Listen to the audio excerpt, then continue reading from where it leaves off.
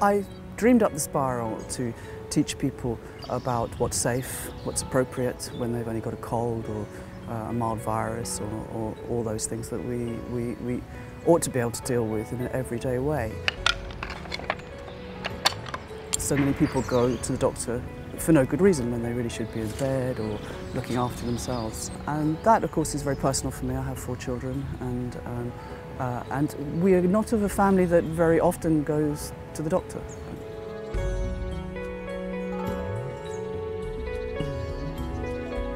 The spiral is really the right way to build a structure that has the right drainage, and also that you can have the different types of soil at different heights in the spiral, so you can plant out different herbs.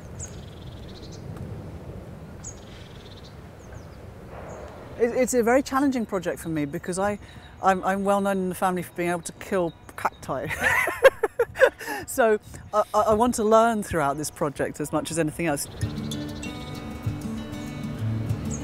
My early work has always been on self-care in ancient China.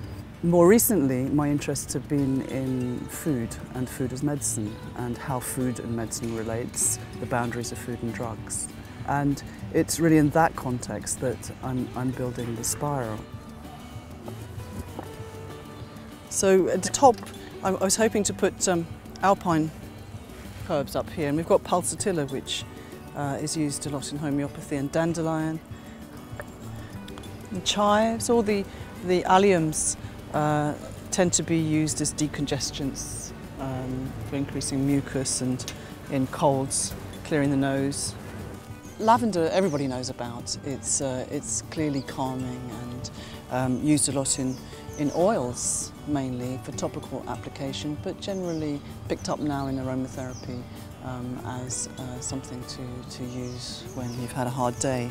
This is feverfew, so this would be extremely good for your headaches. No idea about the research. I think the research shows that it's not particularly helpful, but it has been used for centuries for that.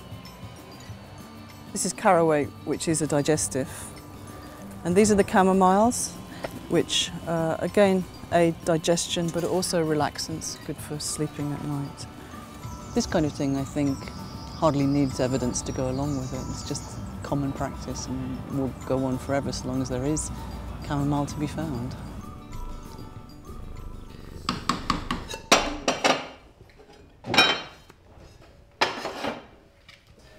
Let's see if I can transfer this easily.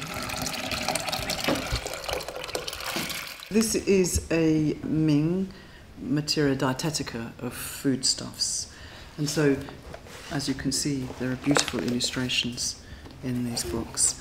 But what I'm interested in as a historian is how they came to these ideas in the past, how knowledge was constructed. So with Chinese medical herbs and Chinese food as medicine, there is this idea of empiricism embedded in the mythology. Food is really the basis of medicine in many different respects because we eat all the time, and certainly the kinds of potencies attributed to food then became attributed to medicines. What are the boundaries between food and medicine? We think it's obvious, but it's not obvious at all.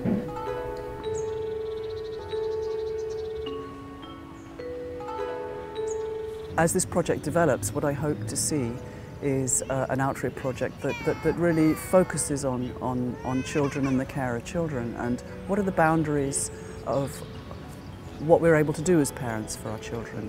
When we have to take them to hospital, what's the point at which it's appropriate to take to hospital? That's not an easy question. You know, when you're dealing with a virus that makes a child look very sick, and children look very sick very quickly. So there's a lot of anxiety around that. We do take our children to the doctor too much, we do medicate them too much. So how can we isolate out that really serious emergency from what we should be doing at home, making chicken soup, putting in a bit of ginger to warm them up, or mint teas to cool them down, or the sorts of knowledge that we don't need to go through really expensive trials to establish because it's just obvious. And our mothers and grandparents knew that.